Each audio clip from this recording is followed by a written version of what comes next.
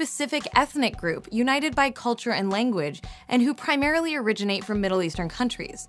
Arab is not, repeat, not a racial category. Got it?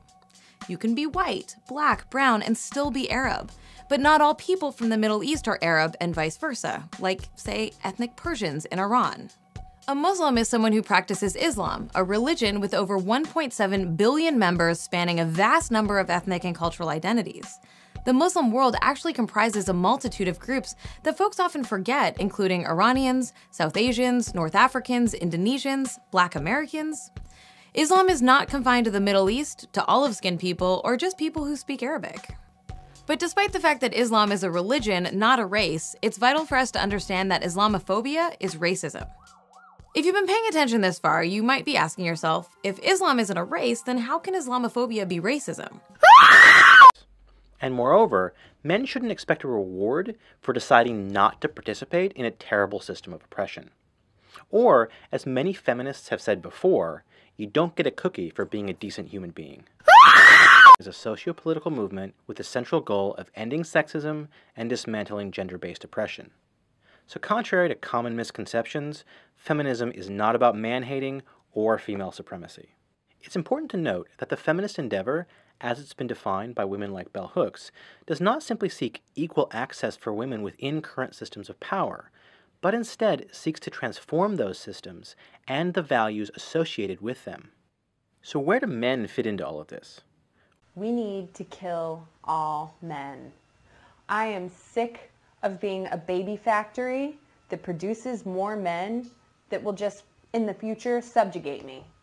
So the only answer to that is to kill male babies and just kill any man that you see, like in the streets, like any swinging dick, just kill him. Because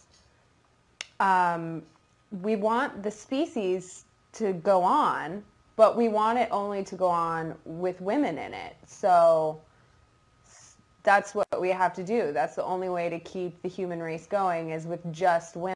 The majority of them are women. So where does that leave them, Mike? With respect to what? With respect to the conversation I may not have heard your question about right. Dividing roles within the home. Given that women are living on their own, and taking your argument to its logical conclusion, what should they do? Who helps them? Well, clearly men should come in and do all their housework. Okay, thanks. Nikki, what do you think? Yeah, well, I was just about to say, when I was a professional dominatrix, men used to pay me to clean my house, and I thought that was quite a good solution too.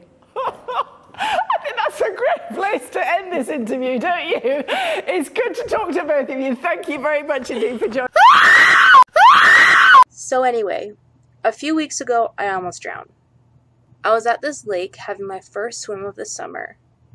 There is this, like, jumping platform thingy that everybody was jumping off. So I thought, what the hell, I might as well try it too. It looked like fun.